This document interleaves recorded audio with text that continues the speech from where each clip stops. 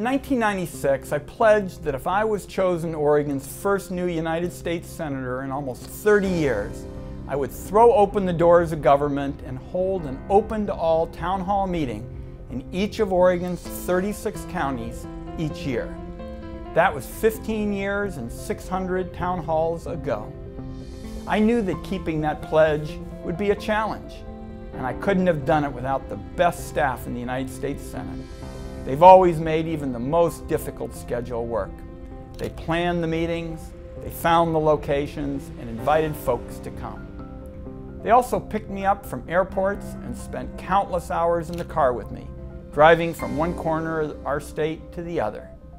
We only got lost a couple of times, but who wouldn't want to get lost in Oregon? We've traveled the coast from Astoria to Tillamook to Newport and Brookings. Cut a ribbon or two in the sunshine of LeGrand and the Dalles, as well as the frozen tundra of Kingsley Field in Klamath Falls. We walked in parades in Ashland, rode in parades in Pendleton, and even dropped in on a blues festival or two. And there's been some digging. I've been put to work in places like Eugene and Springfield, Hillsboro, Redmond, Clackamas, and Milwaukee. And in Lakeview, I got to learn how backbreaking sawing logs can be. We met with Oregonians working in Eugene, Portland, and Redmond, in the forests of Central Oregon and on the windswept plateaus of Gillum County. We visited big businesses across the state, and some not so big businesses, and then some really tiny businesses. We also got to witness Oregon innovation firsthand at biomass plants in John Day, with our hops growers in the Willamette Valley, and the beer brewers in Eugene. We spent time with Oregon's heroes, sent them to war, watched them train, made sure that they knew we were in their corner, and then we sure celebrated when they came home. And there is no better way to cure oneself of mindless Washington politics than to spend time with Oregon's veterans, like the men and women who served in World War II, including the Japanese Americans of the Go for Broke Brigade. And I'll never forget those who served in Korea, Vietnam, and the Gulf. I've been proud to spend Memorial Days with all of those folks and honor sacred places like Eagle Point. And I got to learn from people like Christy Keffer, owner of the Austin House Restaurant in Austin Junction, Marvin Shirley Lang and Melanie Wise of Condon, Colleen Combs of Gold Beach, and Annie Chase of Silver Lake, population 150, Alex and Tammy Lyon, owners of the Oasis Cafe in Gentura, and Jeff Pinkster, owner of the Tollgate store in Union County.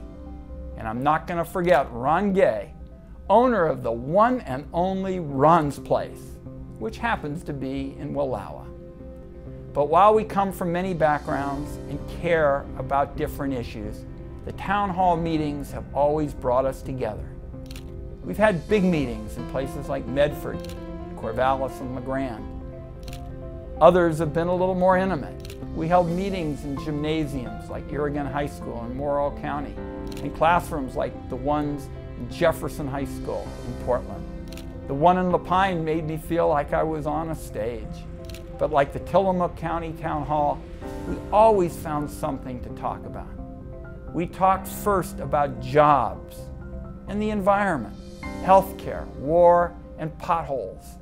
Some who came to the town halls liked some of the things I did, others not so much. Either way, I've learned a lot. In 1996, I held my first town hall meeting in Fossil. Fossil is in Wheeler County, our smallest county. If you've never been to Fossil, you should go. It's a beautiful little town that just under 500 Oregonians call home. I love Fossil, no more than I love a lot of our other special places, but in 2009, when we went back to Fossil for our 500th town hall meeting, folks there demonstrated exactly how beautiful our country's democracy can be. So this year we're going back to Fossil for town hall meeting number 600. While this journey began as a special pledge to Oregonians, 600 town hall meetings later, I realize it's been Oregon's gift to me. Thank you all for coming out. Thank you for sharing your stories.